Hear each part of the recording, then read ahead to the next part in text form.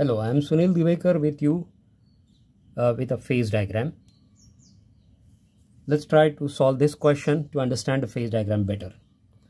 The question here says, a lead tin alloy of composition 30 weight % SN, 70 weight % Pb is slowly heated from a temperature of 150 degrees Celsius.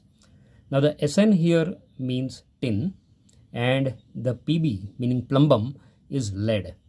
So we're talking about a lead tin phase diagram. As you can see, on the y-axis here is a temperature. So this is going to be temperature in degrees Celsius.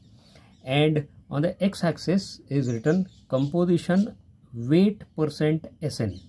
So the number that you see here 0, 20, 30, 40, 50, 60, 80 up to 100 represent the percentage of tin. The percentage of lead obviously is not given, and it will be the difference from 100 of the SN percentage. So when we talk about a 30 weight % tin, that number is here.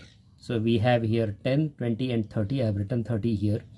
So 30 weight % tin. This means that weight % tin is given 30%. The remaining 70% is obviously lead. The temperature has been given at 150 degrees Celsius. So at 150, this is 0, 100, 50, 150 actually, 200.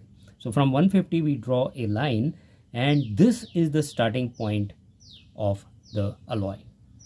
So they say, with reference to the phase diagram given above, at what temperature does the first liquid phase form?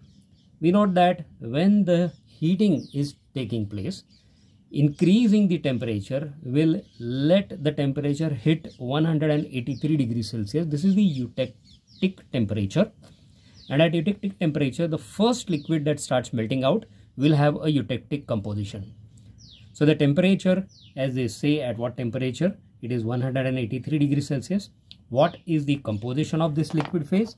The composition of this liquid phase, it will consist of 61.9% tin, and the remnant is lead. So the lead here is 38.1%, right?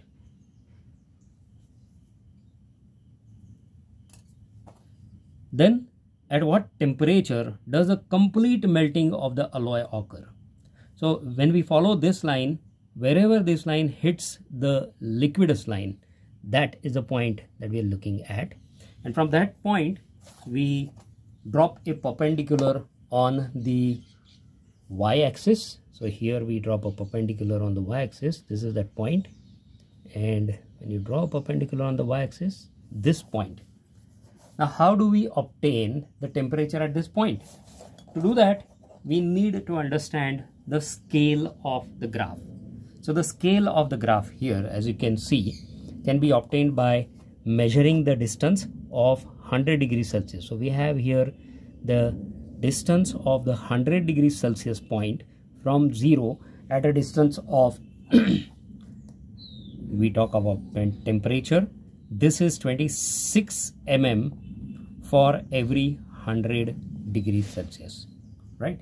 So since we are interested in this temperature, we measure that distance. What is the distance? The distance here is 68 mm.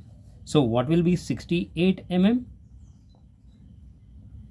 That will be obtained when you cross multiply and divide. So we'll have 68 multiplied by 100 divided by 26. And therefore this amounts to 261.5. So this is 261.5 degrees Celsius. That is the temperature. This is the answer for C. So 261.5, right? And then the last part says, what is the composition of the last solid remaining prior to complete melting?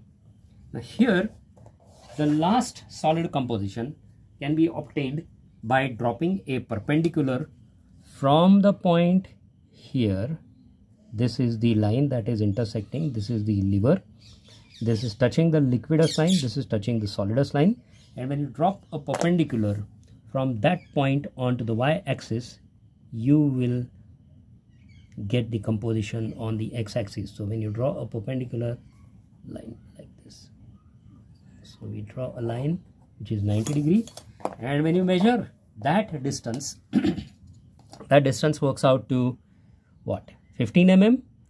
So we know that this distance is 50 mm, 15 mm. But what is the scale here? At a scale here we note is, this is 12 mm for 10. So here when we talk about percentage tin, we note that there is 12 mm distance used for every 10% tin. And since we are interested here in 15 mm distance, the answer is going to be 15 multiplied by 10 divided by 12, and that works out to 12.5. When you multiply by 100, this works out to 12.5%. So here the answer is going to be 12.5% tin, and the remnant is lead. So lead is like 87.5% pp. So all the 4 questions are answered. That's it, we're done. Thank you.